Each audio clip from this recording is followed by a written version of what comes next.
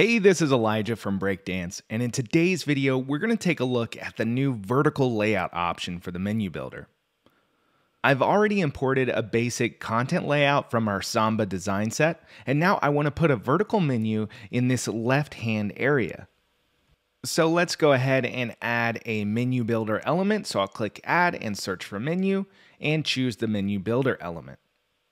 Now I can go ahead and turn on Keep Menu Selected while styling, which will avoid us selecting any of the sub-elements in the menu builder when we're clicking around and toggling the drop-downs.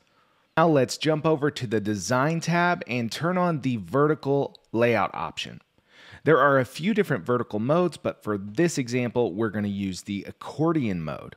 Now we do need to adjust some styles, so let's open up our link options, typography, and let's set our links to a white.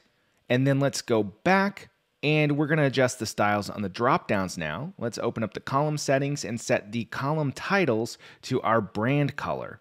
Let's close these out.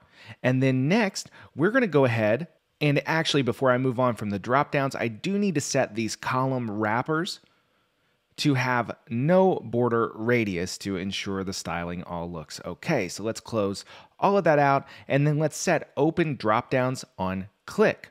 This will make sure that these drop downs are not triggered on hover since it's going to be a vertical menu and we don't want them activated when someone just mouses over them. Now you can kind of see what this looks like. Let's go ahead and toggle these drop downs. And it looks fantastic, but we do have a few cleanup items we want to do here. So let's turn off this keep menu selected while styling option. That way we can choose our drop downs and get rid of some of these extra columns that we don't need. So we'll get rid of that column, and then we don't need this drop down, so we'll just get rid of the whole drop down in that case.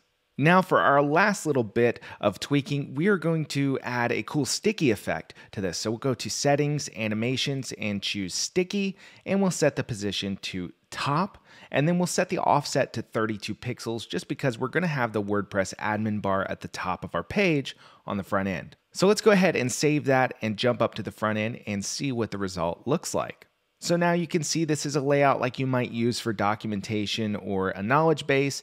We have this nice vertical menu with an accordion effect, and if we scroll down, that menu sticks with us as we scroll through the content on the right side of this columns layout. So again, this is Elijah from Breakdance, and that's how to use the new vertical menu layout option for the menu builder in Breakdance. Thanks for watching.